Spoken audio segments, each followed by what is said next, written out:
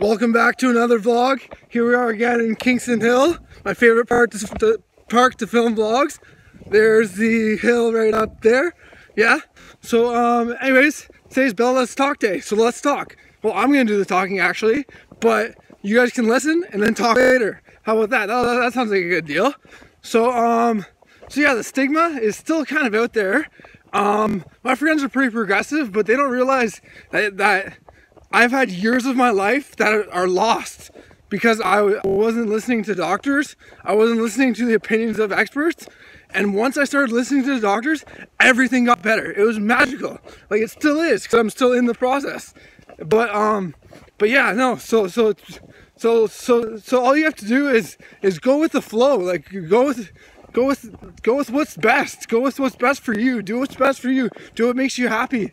Every decision, don't think too hard along about it. Go with your gut. Your gut instinct's usually good. But yeah, no, so that's pretty good. But what else did I want to talk about? Do what your passion is. I'm still not there yet, but I'm living life every day happy, and I'm okay with that. Like I still get to play puck every once in a while with my buddies, get to connect with them. Super Bowl's coming up, that's gonna be exciting.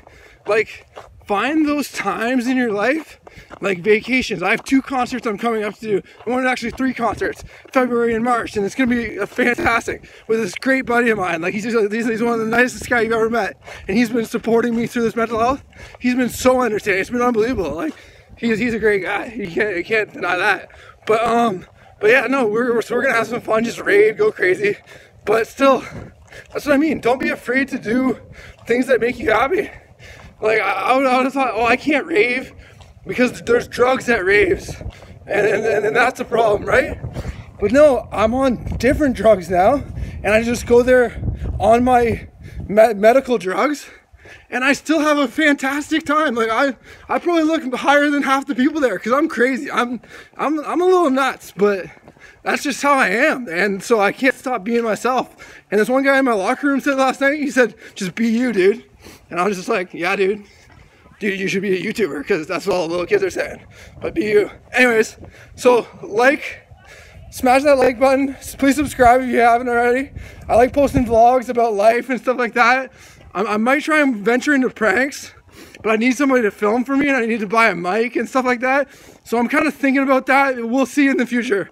But yeah, start the conversation. If you have a friend that seems like they've been down, they seem like they've been like distant from you, go talk to them, because maybe they're suffering mental health issues. That's what happened to me. I got separated from my friend. I isolated myself. People tend to isolate themselves when they feel bad.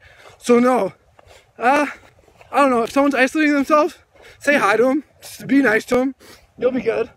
But yeah, beautiful day. There's some people out there having some fun. It's snowy, but it's still good. But yeah, just talk to people, be more open about the issue, and it's all good. Peace out, homies.